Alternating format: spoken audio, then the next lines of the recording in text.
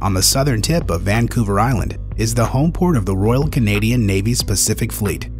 With a naturally deep and well-protected harbor, Canadian Forces Base Esquimalt has been an important military site since the mid-19th century.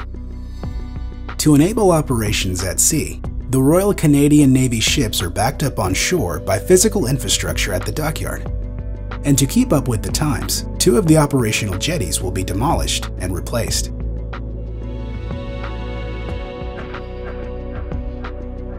Base Commander Steve Waddell. So I'm actually standing here on A Jetty now, and just beyond out of camera view is B Jetty. Both of them were built about 70 years ago, right around in the Second World War. So it represents about 70 years that these jetties have been here, and they've given us noble service over this time, but they're showing their age and it's time to see replacement.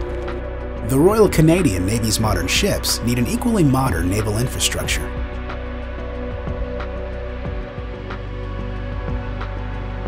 You'll see in behind me is HMC's Vancouver, one of our Halifax class.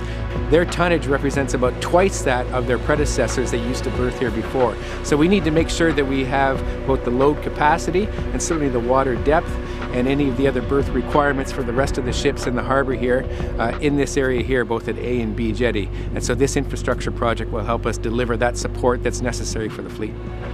We're positioned right now approximately to the extent of where the new B Jetty will end up. So as you can see, overall we're increasing the length of the jetty significantly. For B Jetty, the total length of its longest dimension is 274 meters, and A Jetty is 305 meters. Overall, that's going to provide an additional 33% berthing space over what they have now. Larger capacity, rail-mounted cranes similar to this one on C Jetty will replace the existing A and B Jetty cranes. As part of our design planning, we looked at the condition of the existing cranes, and in terms of their useful life, they're essentially at the end of that, and they won't meet the new operational needs of the Navy. Implementation work on the A-B Jetty project started in 2012 with Phase 1, the construction of a half-kilometer underground tunnel running through the center of the dockyard, equipped with new service mains and telecommunication cabling, ending just above the B Jetty foreshore.